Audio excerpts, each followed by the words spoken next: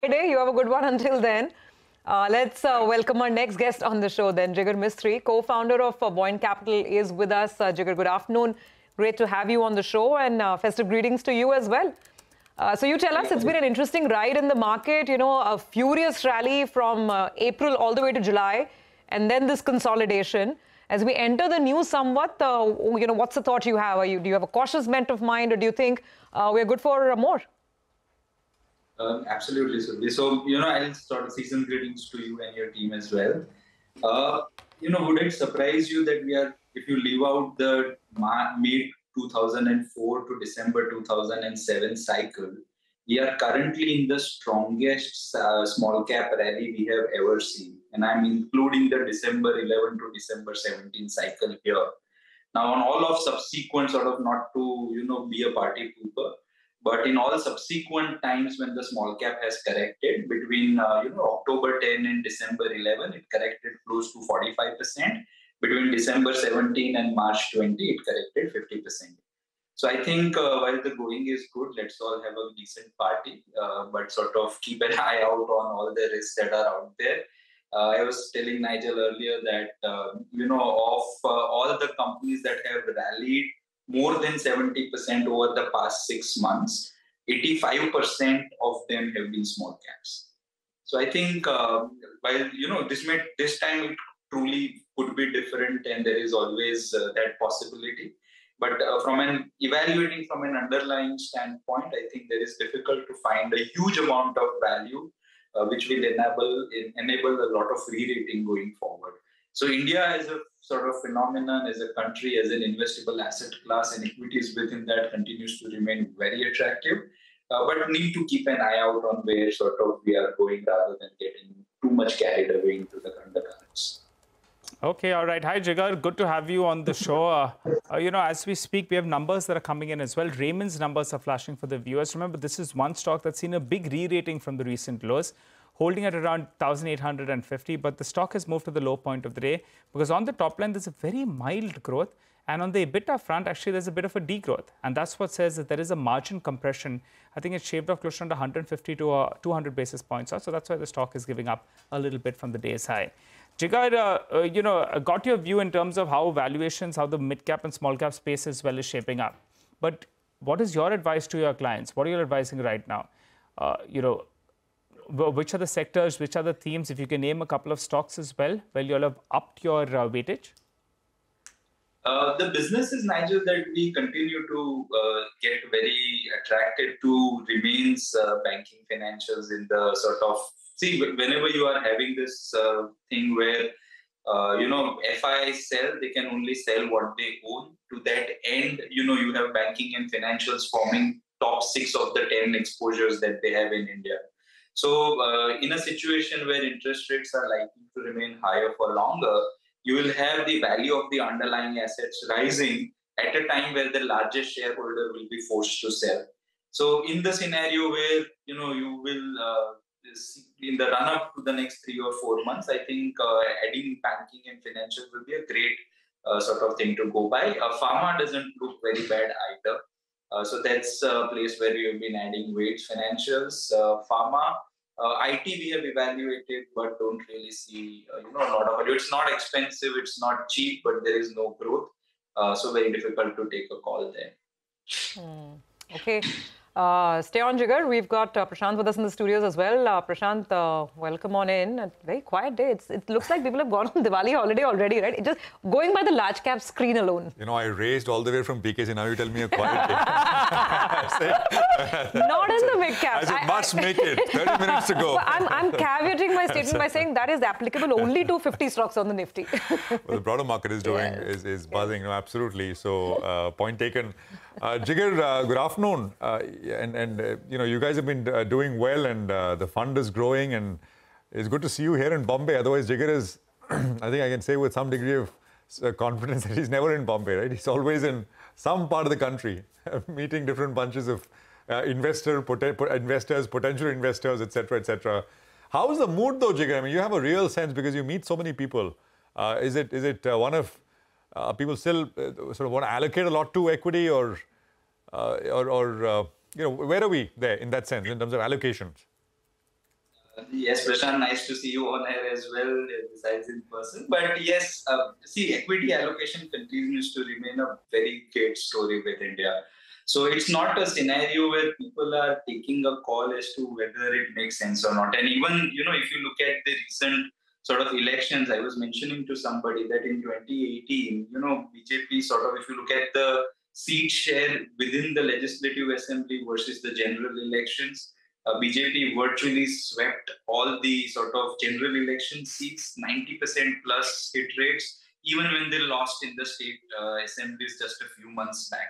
So I think investors are very, very well cognizant of scenarios like this. They are more or less keen that the continuity in policy remains. And if risk needs to be calibrated, rather than taking cash calls, they are a lot happier doing it via adjusting the betas of their portfolio. So I think they are rerouting a lot of their investments away from small and mid-cap specific funds to a lot more either multi-cap funds, or if you're running equity yourself, then towards a lot more, large-cap oriented schemes or large-cap oriented stocks rather than small and mid-cap stocks. So I think that is consistent with what we are doing in our funds as well. We were almost 60% small and mid-cap. So 50% small cap, 10% mid-cap by March 23. We put out a recent webinar, and there we have actually sort of gone the other way. So small and mid-cap are now sort of less than 39% of the fund as we speak. The phone is ringing. I think the calls are coming in there. That's a potential investor. Take my money. Yeah. Check is on its way. I'm just kidding. Jigar, you talk to us about an idea. One or two ideas which you think are looking good even from here, in an absolute sense, where there is a lot of upside. One or two stocks.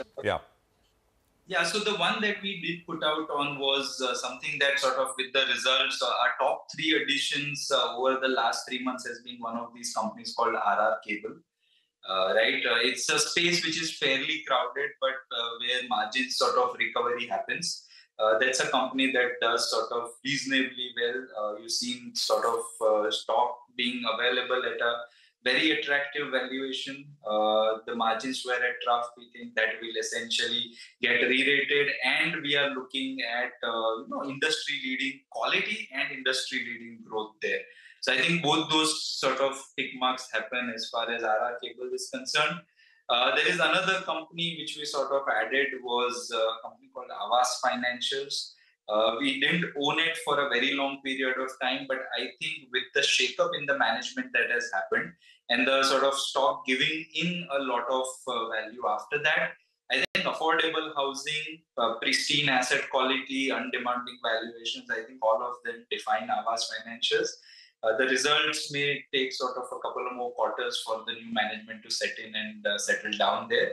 But I think those are the 2 large additions, or rather top 3 additions that we even put out in the public. You said 3. We got 2. RR Cable and Aavas. Which is the third one? Third one was ICICI Lombard, but then who really wants to own large caps these days? So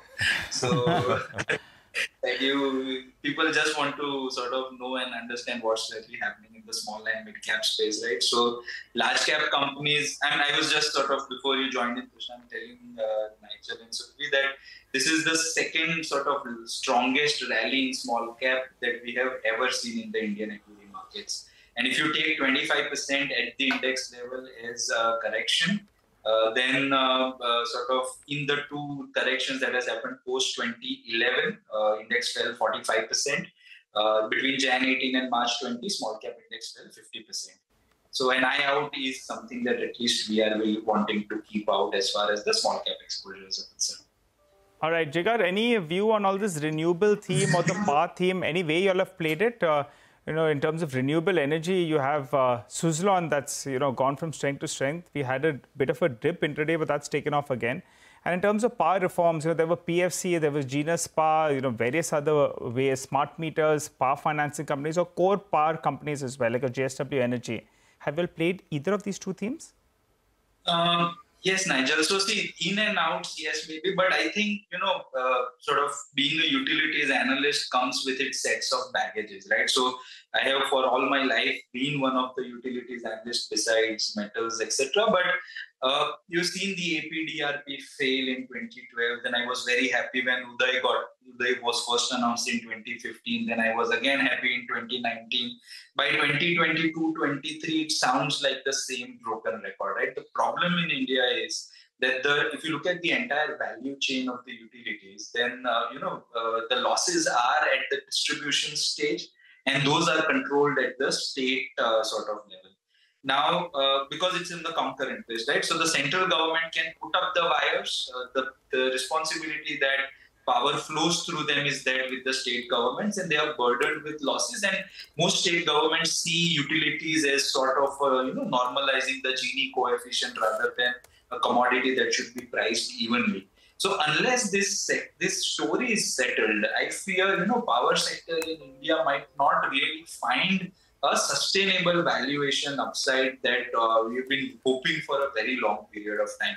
In absence of that, you will have, one of these sort of short-term plays where you'll say, oh, because the sort of state discoms cannot get into LTP, long-term power purchase agreements, therefore something like who is selling power on the shorter-term exchanges might make sense, or the power exchanges at times because of rising volumes and rising heat makes sense. But if you are truly wanting to deploy large capital or large percentage of capital into a power sector, that sadly still remains elusive.